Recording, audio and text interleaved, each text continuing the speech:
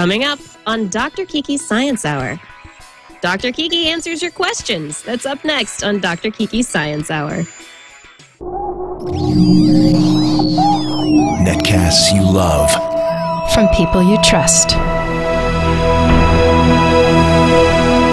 This is Twit. Bandwidth for Dr. Kiki's Science Hour is provided by Cachefly at CACHEFLY.com.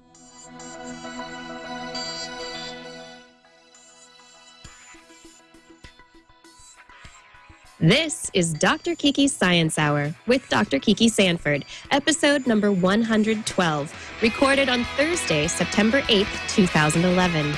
An open book. This episode of Dr. Kiki's Science Hour is brought to you by Netflix. Watch thousands of TV episodes and movies on your PC, Mac, iPad, iPhone, or TV instantly. All streamed directly to you, saving you time, money, and hassle. For your free 30-day trial, go to netflix.com/twit. Welcome, everyone, to Dr. Kiki's Science Hour. I'm Dr. Kiki Sanford, and this is episode 112. The numbers keep going up and up and up, and it's so exciting because that just means there are more and more hours of science for you to listen to, watch, and learn about. But in this hour's show, as always, I hope you're ready to dig into our 1 hour, one topic, one expert. The subject of today's show? Me. That's right. It's me. I'm going to answer your questions about my career, life, science, otherwise. The whole point is that a lot of people ask for information about me, and I don't know that I've ever sat down and just kind of answered your questions. So today, you are the interviewer, so get ready to ask your questions. But first, as always, a few science headlines.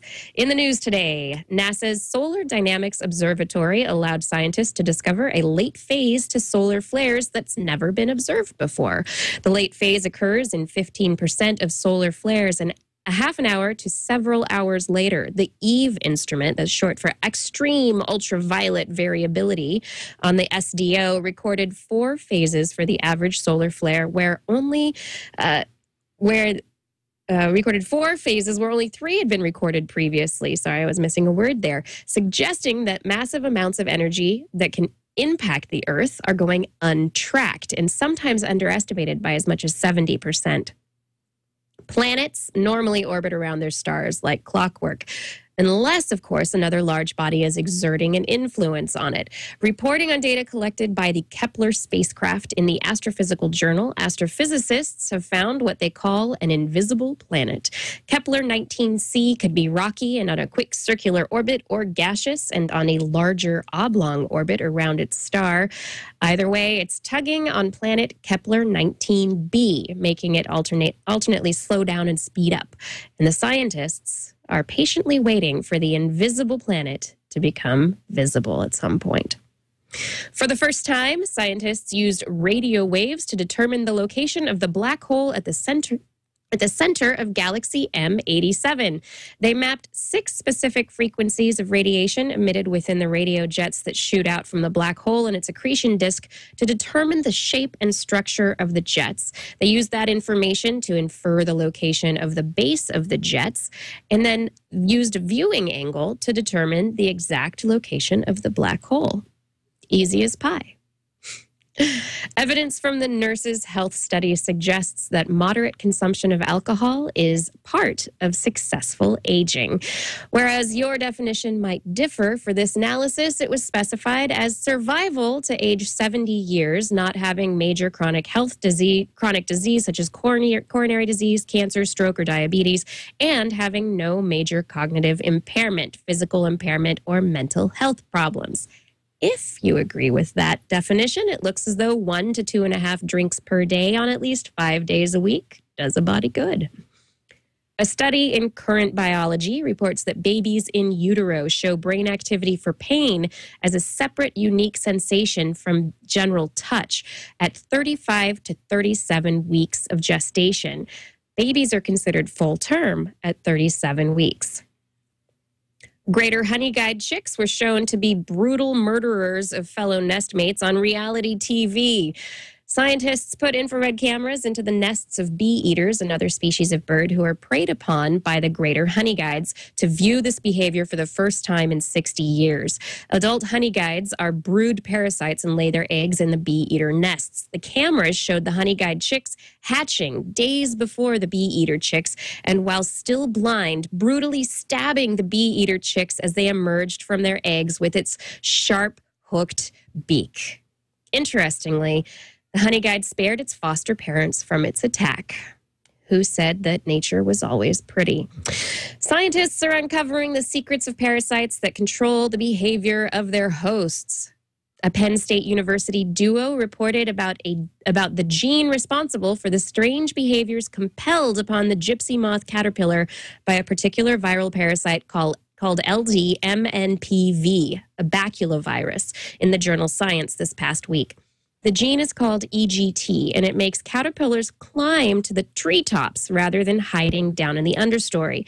This is so that the virus can release itself into the air only to infect more unsuspecting caterpillars. California mantis shrimp, which live on the sea floor, were recorded communicating in synchronized rhythmic rumbles with individuals having their own voices. This is the first time the songs of wild shrimp have ever been recorded.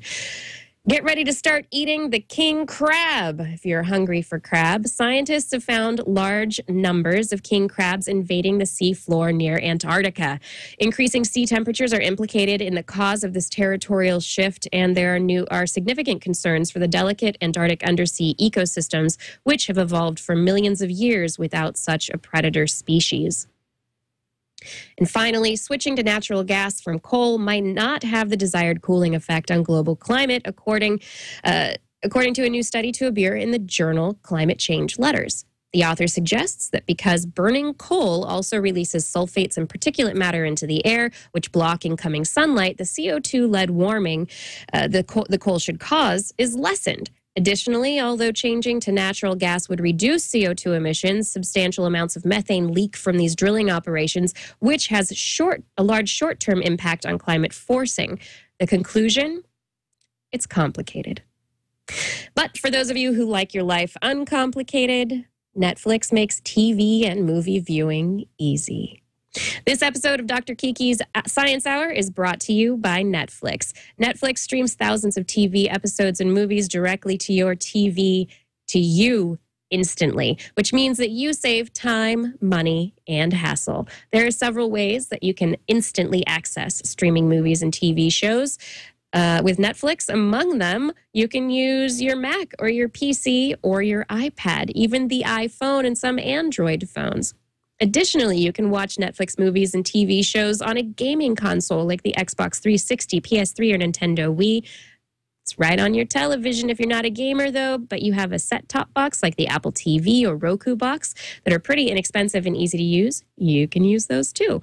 With Netflix, you can watch movies and TV shows instantly using any of these devices. And one of the fun things is that you can start on one device, stop in the middle of the show or movie that you're watching, and then resume watching on a completely different device.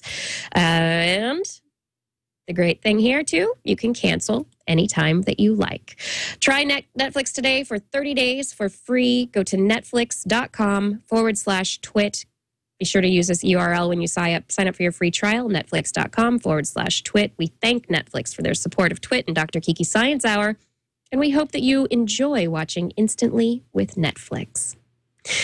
All right, back to the show. It's time to bring in the guest expert, and that expert is me. So what are your questions? I want to know, chat room, what do you want to know about my research, past scientific history, career history? What do you want to know about me? I have a couple of questions that have come from Google+, but the chat room is springing into activity. Strengths is asking, have I ever been to a psychic? His workmate or their workmate went to one last weekend to ask about a future work situation. So you quit your job just to prove the psychic failed. She didn't predict that. So what does my former workmate still believe in them? Well, belief is something that is hard to explain, and I have never personally been to a psychic. However, people in within science, the research studies have failed to show that psychics are any better than chance at predicting the future. Why do people not believe in evolution? Why do people, there are lots of things that people do. People have crazy beliefs, and that aren't necessarily supported by scientific fact. So myself, into a psychic? No. Every once in a while, I do enjoy reading the horoscope, though, and trying to figure out, exactly how I can make that fit into my life, how I can adjust my life so that it fits the horoscope. I don't know. Confirmation bias. It's all about confirmation bias. Rich T UK asks, if I got to go into space and spend one whole day on any planet of my choice, which planet would it be and why? Also, who would I take with me? Interesting question. If I were to go to any planet of my choice, assuming that the life support systems would be available, so that if I were to go to that planet, I wouldn't just die from exposure. I think it would be really interesting to. Oh wow, that's a really hard question. Okay, I'm thinking about that one. Planet of my choice would be actually probably something like Enceladus, which isn't a planet per se, but actually a moon of a planet. There are some really interesting things going on some of the moons of Saturn, moons of Jupiter, that I think would be really interesting to see in terms of how these planets, freezing cold planets, freezing cold moons, because they're so far away from the sun, how they work, what they look like in person. I think that would be where I'd want to go. Who would I want to take with me? It would have to be somebody that I'd want to spend a lot of time with. Yeah, I like Tensor Guy in the chat room says yes. Enceladus has a liquid moon, a liquid ocean. So that would be under the surface. It would be interesting to see how that works. Who would I like to take with me? Somebody I like to spend a lot of time with and won't get annoyed by over the long trip it would take to get there. So I'd probably want to take my family. I don't know. Maybe I'd take Kai. Taking my son Kai would be great, because then I could show him another body in our solar system. That could be exciting. I think that would be a pretty exciting thing to do. All right. How does an average day in the life of Dr. Kiki post Kai compare to an average day in the life of Dr. Kiki knocked upness? This is from Goldizator in the chat room.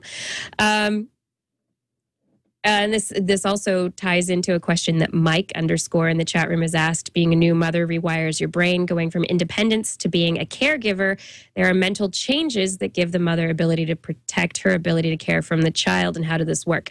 Okay, so average day in the life of Dr. Kiki compares. Now I spend a lot of time taking care of Kai. So now that I have a child, the average day, majority of the day is spent focused on him, making sure that he's getting interesting stimulation, that we're doing fun things that'll stimulate his brain and get his brain to grow in interesting ways, that we're going out and adventuring, and he's being exposed to new things. And so I think I'm spending a lot less time focusing on science news and what's out there in the world, and also a lot less time focused on me. And, before Kai, I spent a lot of time trying to think up new show ideas and new things to do, new projects that I could work on. And while those projects and things that I like to do are still happening, and I'm still kind of working on stuff, I definitely am not spending the same amount of time as I used to doing that.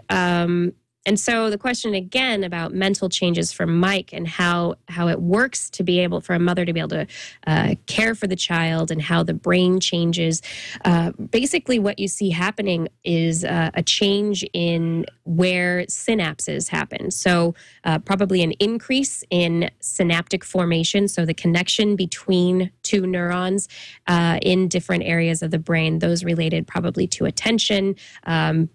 There's probably, and I don't know this for sure, I don't know that there's any scientific evidence for this.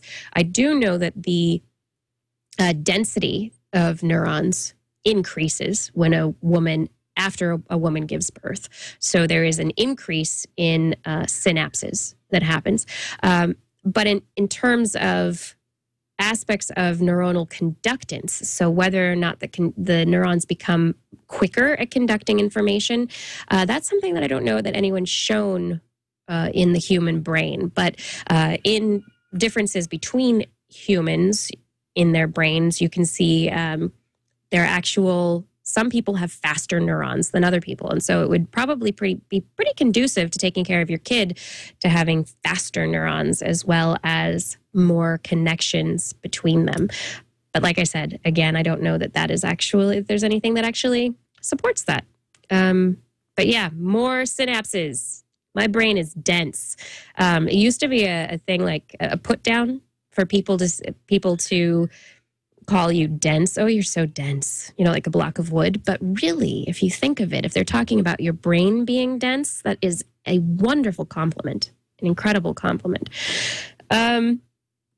Scrolling down through the chat room, someone, Mike B, asks, how did I get to know Justin Jackson? Justin Jackson is my co-host in This Week in Science, and I met Justin Jackson probably within a year of starting my undergraduate studies at UC Davis. So Justin, I believe, was in Los Angeles for a certain amount of time. I went to a cafe called Cafe Roma in Davis where the townies hung out and met townies. Justin he grew up in Davis. He went to LA, came back. When he came back, he was one of the townies, and I think that's how I met him. Yeah, that was about it. Townies. Davis, small town.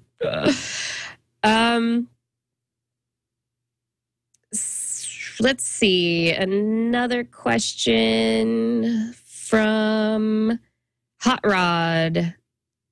What was in the first flask I dropped? Formaldehyde. I'll have to say it was formaldehyde, which is a nice mutagenic if you're interested. Am I an atheist? No, I am not an atheist, Castle. Are there going to be any new food science episodes, asks Titus. At this point in time, there are not going to be any new food science episodes, but Food Science, which is a video show talking about food science that I did several years ago now with Alex Lindsay of the Pixel Corps. That is now up on Hulu, so you can watch those episodes if you haven't before. But I don't know if somebody wants to throw some funding at me to make new episodes of food science. I think that we could do a great job, and why not? If the money came and there was a demand for it, I would love to do more. And the reason that it ended early was that we ran out of funding. Not lack of interest on our part.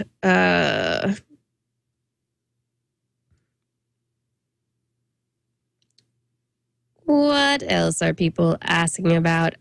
What is my major? Well, I'm no longer in school, but when I was in school, my undergraduate major was wildlife fisheries and conservation biology. I actually, I was leaving school with a bachelor of science. Probably, I was thinking maybe of going out and doing wildlife management, park rangering. I don't know. Something like that. And then I got interested in birds during my senior year. And that interest in birds led to me getting my PhD in molecular, cellular, and integrative physiology with a focus on neurophysiology and behavior. So my specialty is in avian brains or bird brains.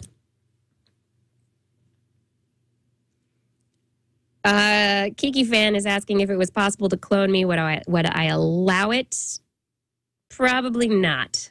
A clone of me would not be the exact me because environmental influence is really significant in the development and the formation of an individual. So even though the genetic information might be the same, there might be epigenetic signatures that would be affected and also environmental aspects that could not be replicated. So the clone would really not be a clone. Sorry.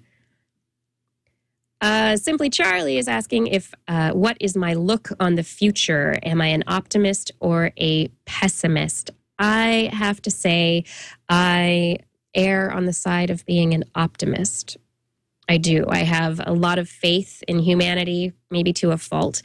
I believe that our intellect is something that can do great things, and that inspired people, motivated people, and there are many of them in the world today who are linked by the wonderful technology of communication, the internet that we have today.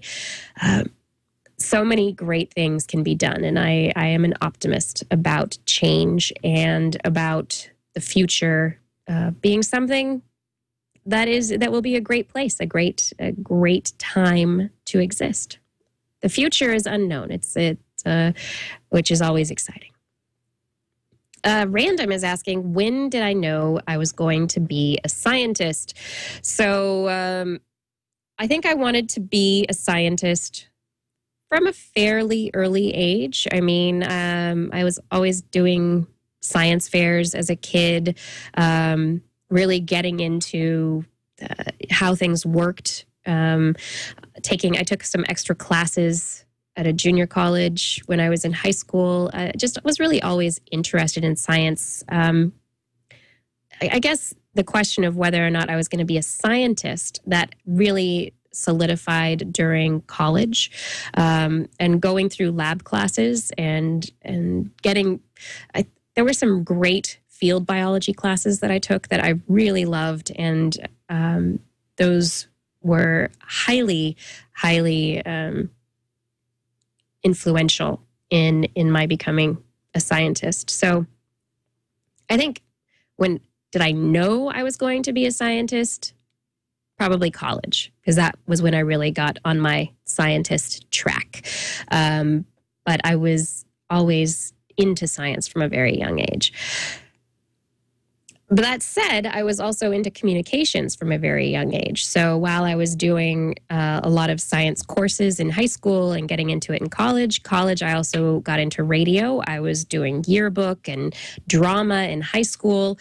I mean, one of my young memories is being a kid with a little tape recorder with a microphone and pretending to be a radio commentator over a slot car racing track. We had my brother and I had a slot car racetrack that we got for Christmas one year, along with the microphone and tape recorder, and that was something that was a lot of fun to me. So I tried writing a play. I tried writing books. I was very into communicating and science. So all this stuff were parts of my interests from fairly young ages. It was during college, though, that I really got into radio, like I said, and it was doing radio at KDVS at UC Davis, the campus radio station, that really got me started. I started doing a music program there for 4 years. I did music. Did just a music radio program, folk, Americana, roots rock, that kind of stuff.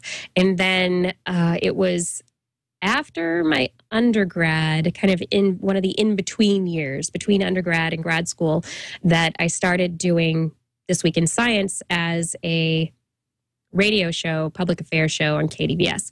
It was an idea that a friend and I had one summer when we were drinking beers and sitting in the hot Davis heat talking about black holes and quasars and the brain and chemistry and atomic physics, all sorts of things that we thought just were interesting, and we were just talking about. And we were like, why don't we do this on the radio? Someone will want to hear us talk about it. And so I started the show with a good friend, Ted Dunning, And then This Week in Science is still alive and well, although now with Justin Jackson, who those of you who listen to the show will know and hopefully love.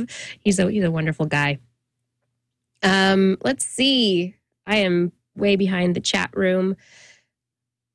Oh, how did I end up doing work with Leo? That's a really good question. So This Week in Science, we started it as the radio show, like I said. Then technology started evolving and we started recording it. First, we were recording it on cassette tape down at the radio station.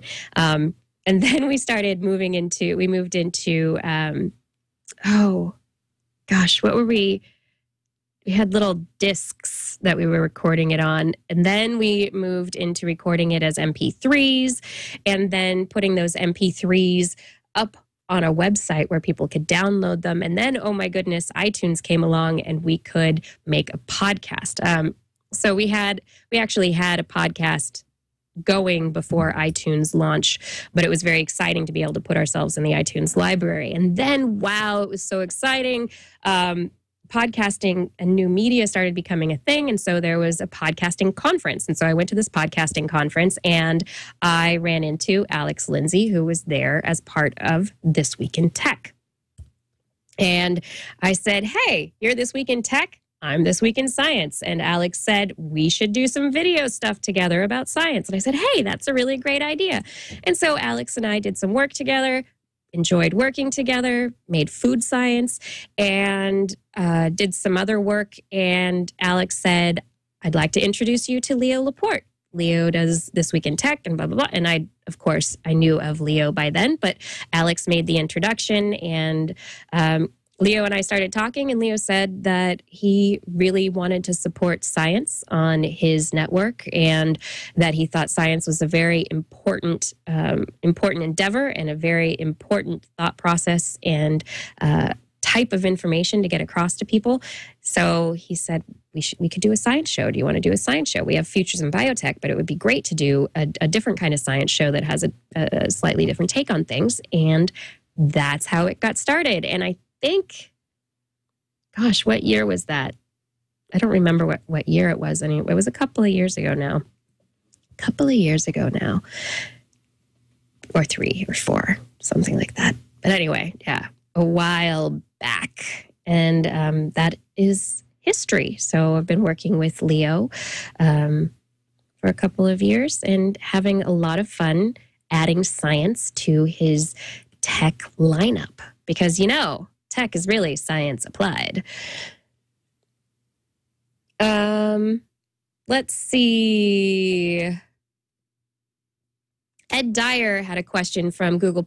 Was there a life-changing moment when I knew I did not want to work in a lab anymore? I have to say that there actually was a life-changing experience. It wasn't incredibly life-changing, but it was life-changing, not in the way that it was it wasn't an injury or anything like that. But my advisor for grad school, she had a job opportunity in England at Cambridge University, and she was originally from England. She said that she was going to move her lab to Cambridge, but she couldn't take anybody with her. So 2 years into my PhD work, I was left without a lab and without any place to do my research, and kind of up a river without a paddle, so to speak. Anyway, I at that point, I didn't really know what to do. I started reaching out to other scientists to try and other researchers at UC Davis to try and figure out. I started even looking at other universities to see if I wanted to maybe work at a different university someplace else. But I was kind of falling in love at the time. Love changed things. Anyway, I took a year off and moved to San Francisco. I said, I'm just going to leave school behind for a year, move to San Francisco. I got a job working at UCSF in a neuropsychopharmacology lab doing drug trials on humans, looking at effects of cocaine and heroin and other stuff. And did that for a year, which was awesome. Really, really enjoyed that. But the whole time was kind of like, oh, what am I doing? I'd left This Week in Science in the hands of Ted Dunning and another friend, Greg Yen, who has also appeared on This Week in Science this last year, if you remember that episode. They were doing the show, and I just like, man, I really miss doing the show. And it was leaving the show behind that made me realize how much I enjoyed communicating science, and that TWIS was really the thing that I wanted to do. And so I went back to UC Davis to complete my dissertation with the goal of not going on to continue in academic research, but to have credibility as a scientist, as somebody who has worked in a lab, who knows the scientific process, who's published, who's gone from idea to published paper, who's kind of seen how it goes, who's tried to get funding and failed or succeeded. All these things I thought were really important, and so I wanted my doctorate to be real. I wanted to be able to go out into the world and be Dr. Kiki. I want to be Dr. Kiki and not, as Google Plus wants me to be, Kiki Sanford, because I spent a long time working to get that doctorate degree, and it's a very important degree to me. It's a very important thing that I did during a period of my life, and it has helped me to become who I am. Let's see.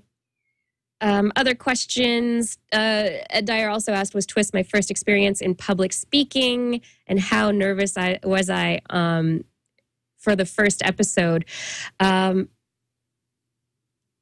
TWIS was not my first experience public speaking. I'd done a lot of drama and other stuff in high school that I mentioned. Additionally, teaching in graduate school, teaching as an undergraduate, and also in grad school. It was not the first public speaking that I did. I'd had a lot of experience prior. However, I will say that This Week in Science, you can listen to old episodes, and the way that I speak is entirely changed now as a result of my experience doing TWIS. The lilt of my voice, the way I end questions, the word whiskers, things are changed. And so it's kind of fun to go back. I've gone back a couple of times and I cringe. I honestly cringe because I was not very good when I first started. And yes, I was nervous because it was a new thing to do. So yeah, I have a lot to thank TWIS for. Darth Emma asks, have I ever considered a faculty position? And yes, I have considered a faculty position.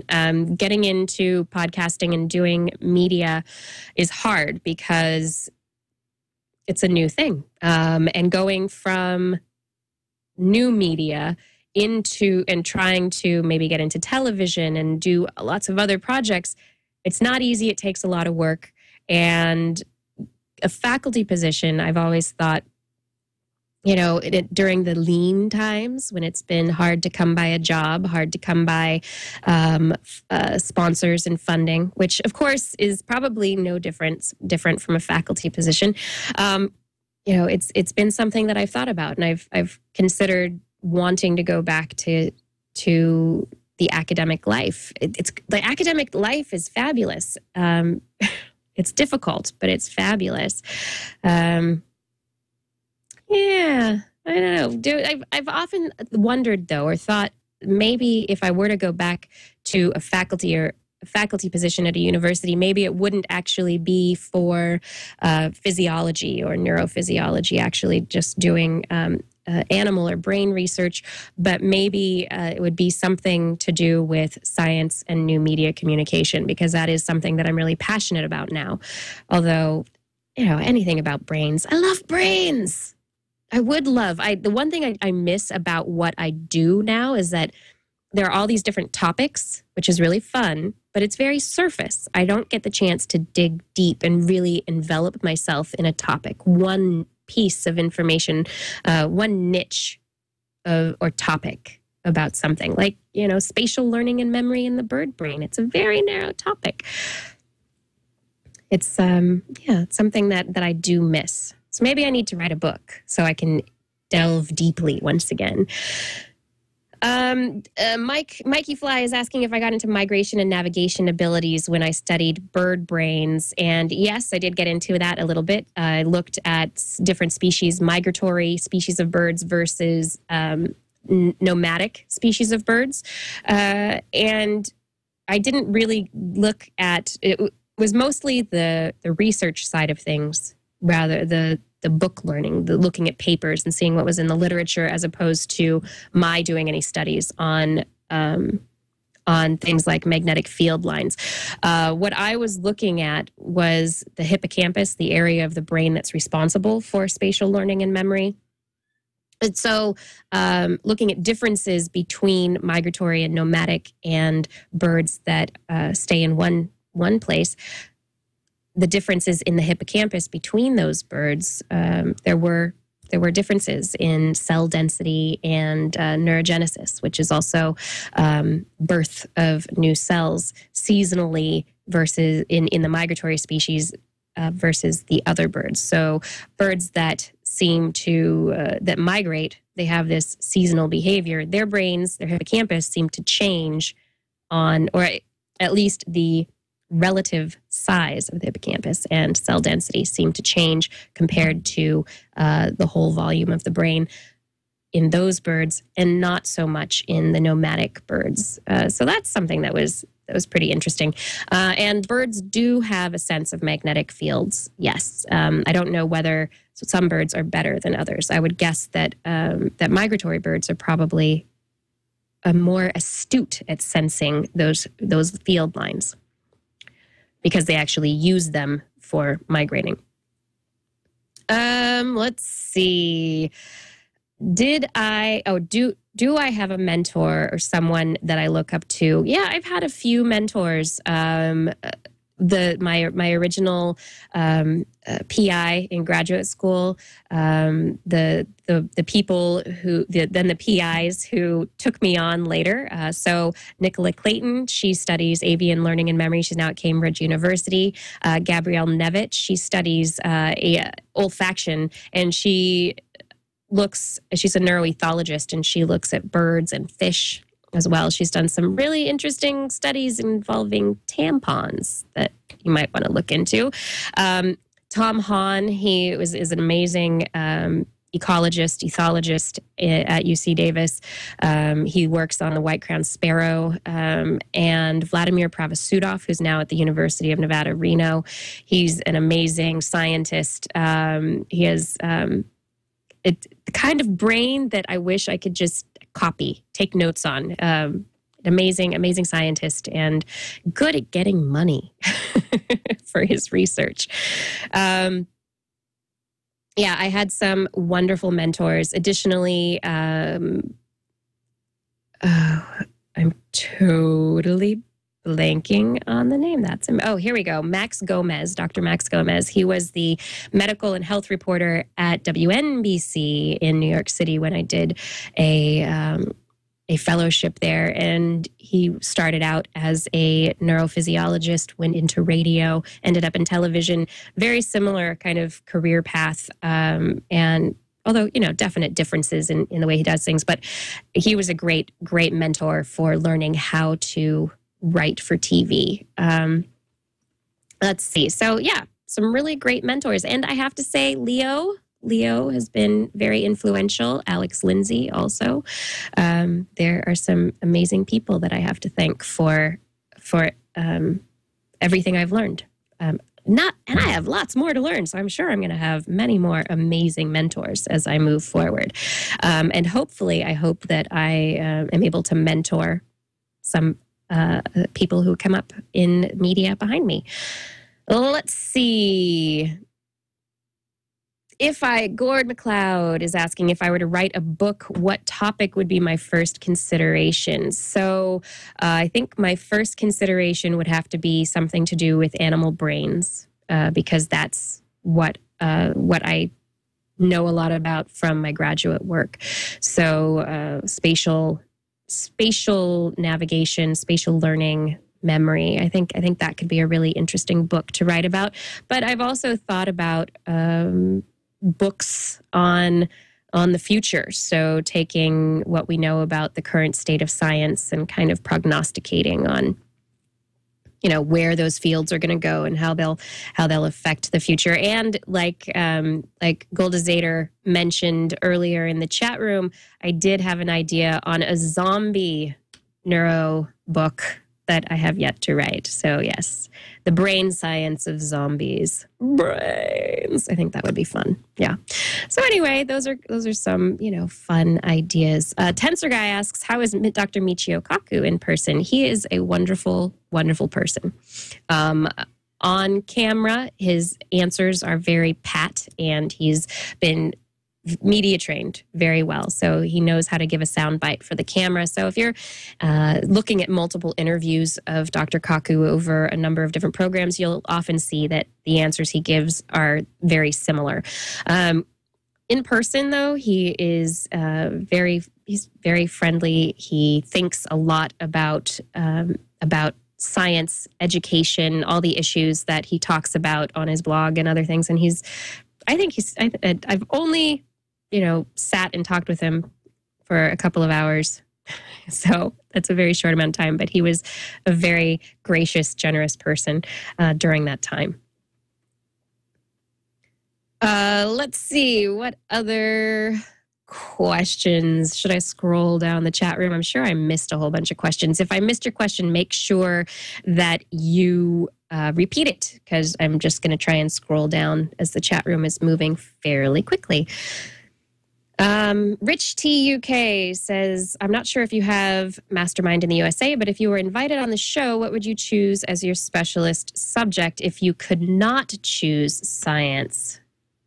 Now that is interesting. If I could not choose science, I think my specialist subject would be, communications? Would that work?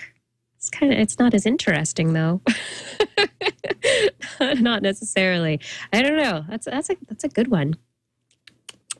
Hula hooping. That's more my superpower.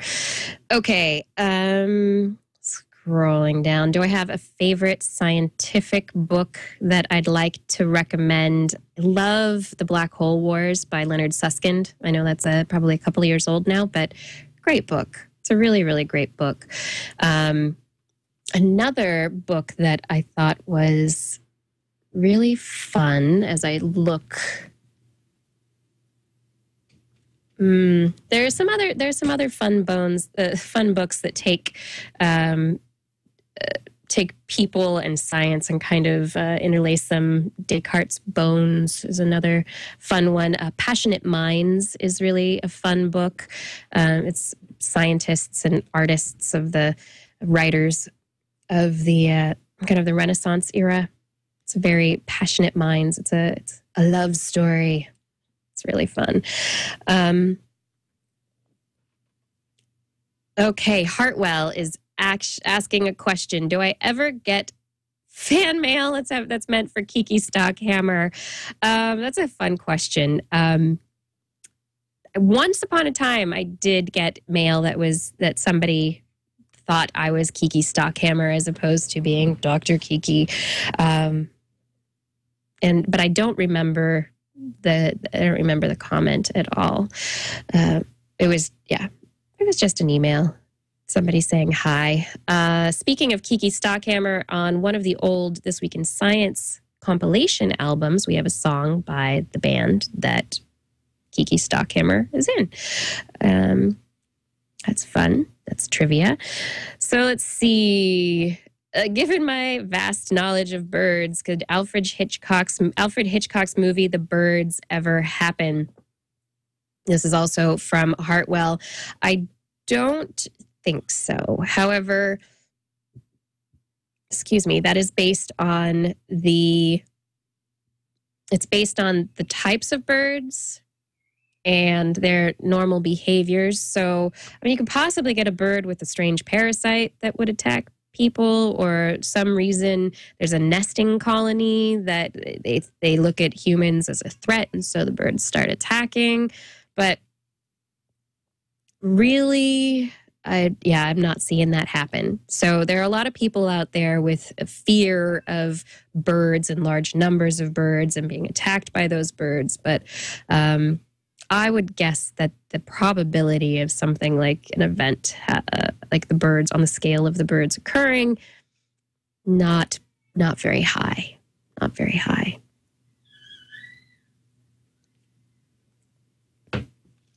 McT, you want to know if I can get Neil deGrasse Tyson on? Sure, I will attempt to get him on the show.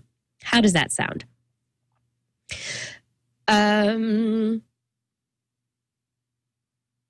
Oh, Castle, here's what somebody else says, too political question. But I will bite. What do I think of school boards that are against teaching evolution or requiring creationism to be taught side by side? I think that they are, by requiring creationism or wanting to teach creationism, saying to teach both sides of the story or teach all stories, they are doing a disservice to science. They don't understand science, and so they don't understand necessarily or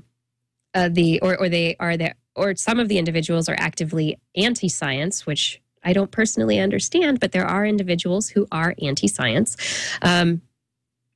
They're absolutely doing a disservice to science. Creationism is a belief. It is not held up by scientific evidence. You teach science in a science classroom. You teach religion or belief in a class about religions or beliefs. So if you want to talk about creationism, maybe that should happen in a science classroom. However, I think that in the science classroom, you can talk about the scientific method and what science is, and talk about the fact. Use the creationism evolution debate as a teaching tool, but not necessarily to teach creationism to students. So students and their parents will believe what they want to, but what is taught in the classroom, the science classroom, should be science. And creationism is not science.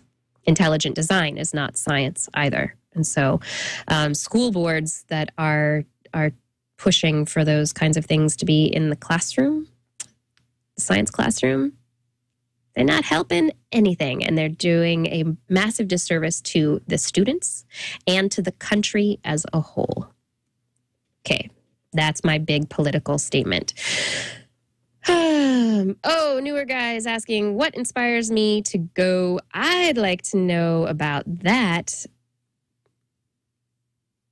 Gosh, I don't know if there's one specific thing, because it's the interest in the basic interest in wanting to know how things work, how the universe works.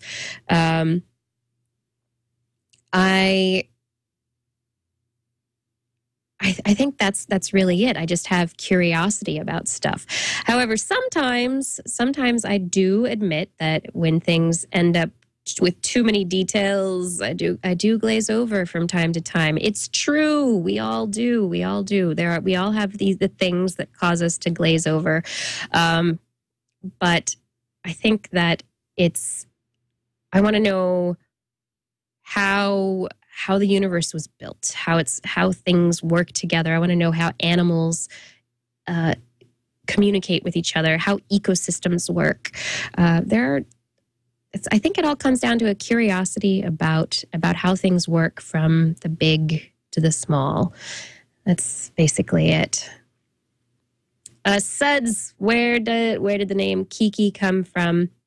My full name is Kirsten, and so a good friend started calling me Key in college, Kiki, and then I had nephews, and the little baby nephews could say Kiki really easily, and so it kind of stuck, and everybody now calls me Kiki.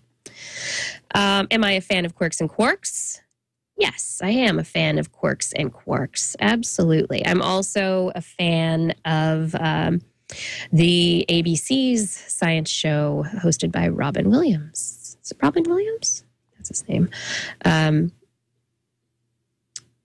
Let's see. more questions scrolling on down. We have a couple more minutes left in the show. What species of bird is considered the smartest?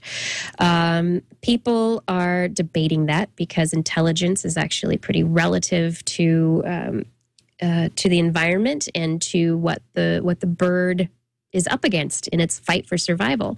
So smartest birds are thought to be New Caledonian crows right now because they are crows, a species of crow that has been observed with forming its own tools. So it has tool use, and tool use is thought to be something that separates primates from other species. But, now we have tool use in a lot of other species, so that line is blurring a bit. New Caledonian crows, but many species of corvid, including jackdaws, American crows, ravens. Additionally, another family of birds are the parrots. So the Oscine family. Parrots, the African gray parrot being one that's thought to be incredibly intelligent because of its vocal communicative abilities. Can almost talk with people. You can teach it words, language. So it all depends. Different birds for different reasons, but corvids and parrots are thought to be among the smartest. Who are my favorite birds? I have to say I like the bush tit. I do. Bush tits are small. They're cute. They're the friendly birds. They kind of can hang out with lots of other birds. Don't really get in fights with them a lot. They're pretty cute, awesome birds. I also like. There was another species of bird I just was thinking about the other day. Oh well, that thought is gone. Sometimes the memories go away these days. Lack of sleep, it seems. Am I going to homeschool Kai? No. I will not homeschool him. I think that social stimulation is very important. So I'd like to get him that, although I think the choice of school and school district is going to be very important. But that's another question.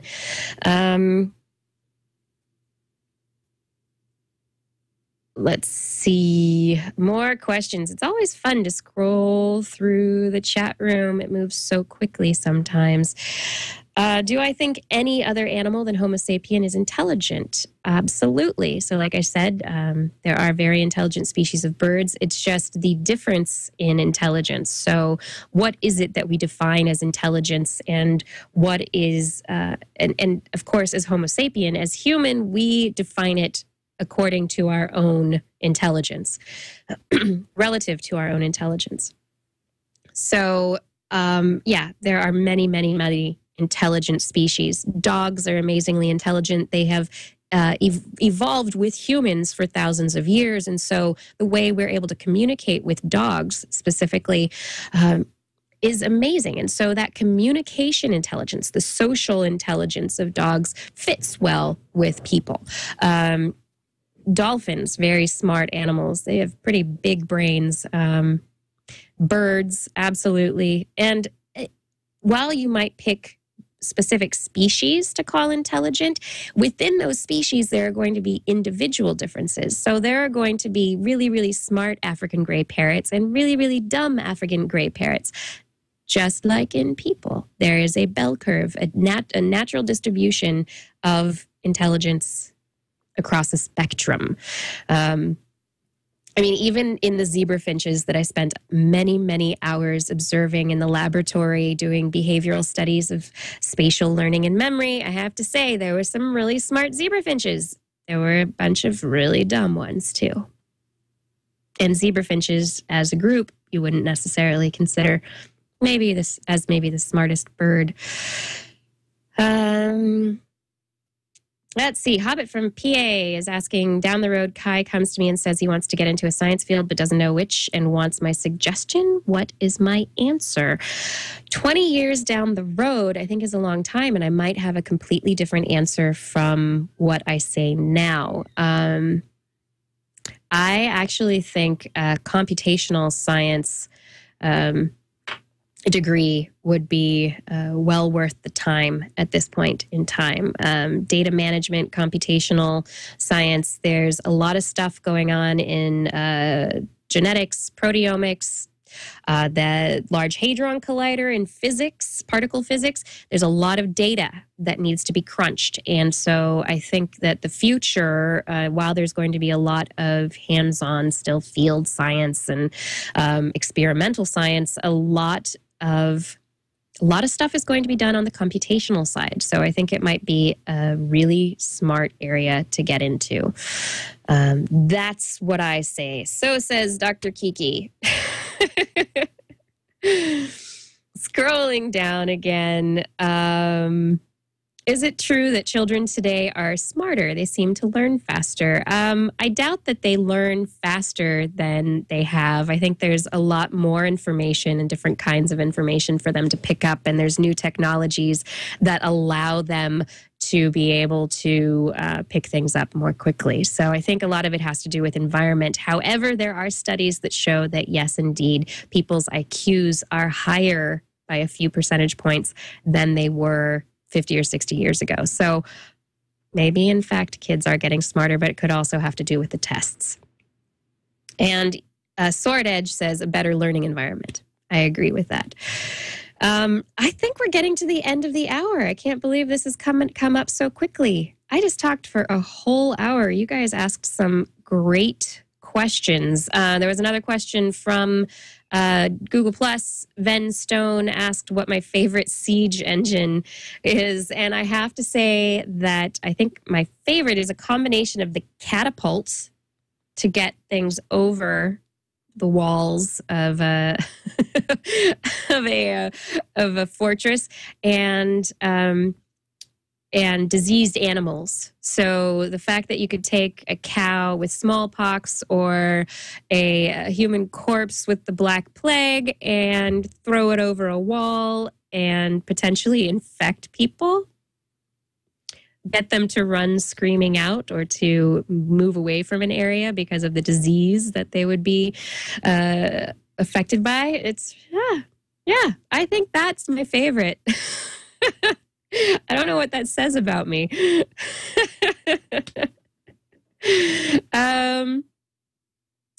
It's the end of the hour. Also, I think my babysitter has to go to class. She has a class that she needs to go to.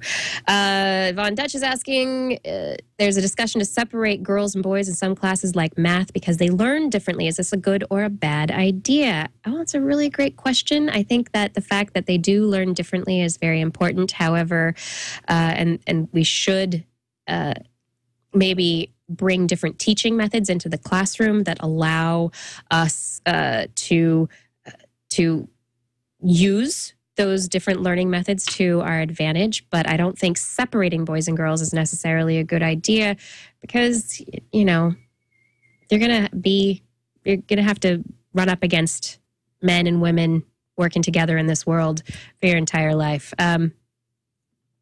Yeah, Web 8029 says separate is never equal.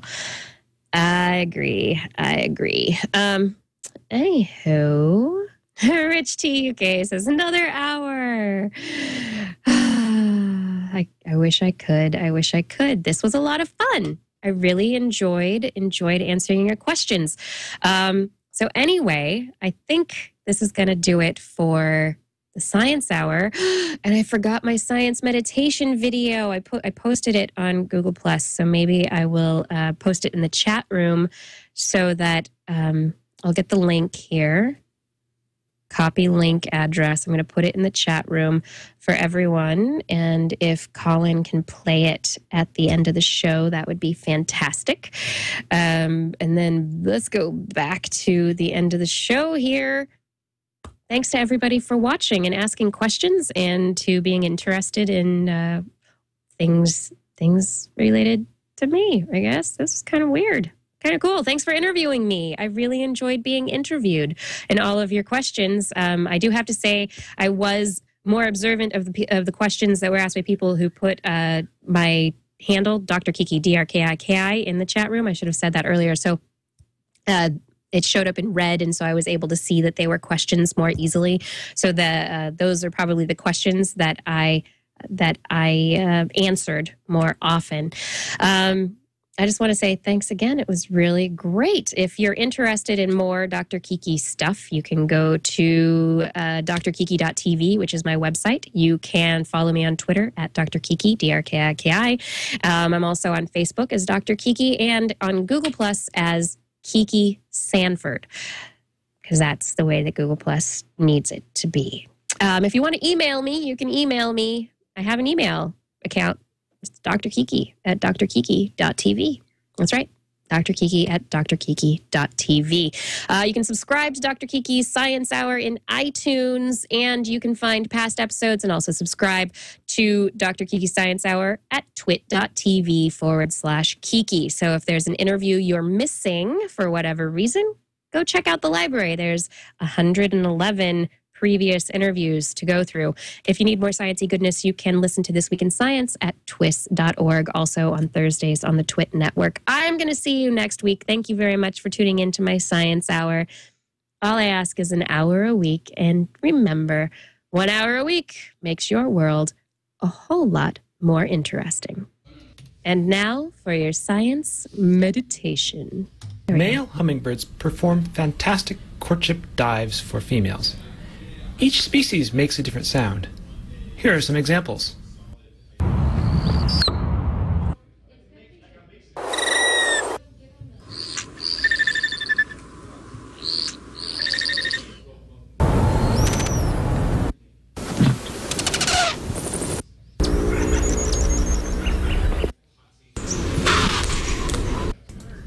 Most of the sounds I just played were made by the tail, and each species sounds different. They make the sound by spreading the tail one or more times when they dive. Each species has modified tail feathers, such as the inner tail feathers indicated here. I studied how the feathers make sound. In particular, I wanted to know how different shapes produce the sounds that the different species make, and whether feathers could interact with each other. This is a feather producing sound in wind time. Air flows from the left to the right. Rotating the feather makes it stop producing sound and then start again. The trailing edge of the feather flutters to produce the sound, as this high-speed video shows. Here is an animation of the vibration of that feather. This is the fundamental frequency, which is about 1 kilohertz. And here is the second harmonic, which was about 2 kilohertz. Here is a feather with a different shape. Like before, rotating it activates or deactivates the mode of flutter. This high-speed video shows how it flutters. The feather's shape determines the way that it flutters, which determines what it sounds like. Orientation sometimes matters. This is the coolest feather I have tested so far, one of the tiny tail feathers of the white-bellied woodstar. Listen to how the pitch changes when I rotate the feather.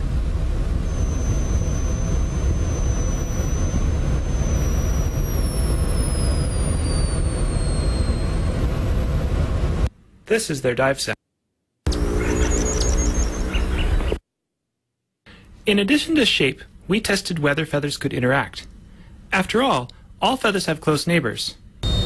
So, I tested the 2 outer tail feathers from the Anna's hummingbird. Feathers can amplify each other. When I rotate the larger feather away, the sound gets quieter.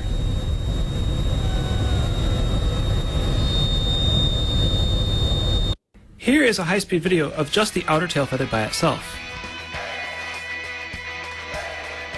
And here are the feathers together. This amplification effect is why the Anna's hummingbird's chirp is so loud. This is Chris Clark showing how hummingbirds sing with their tail feathers.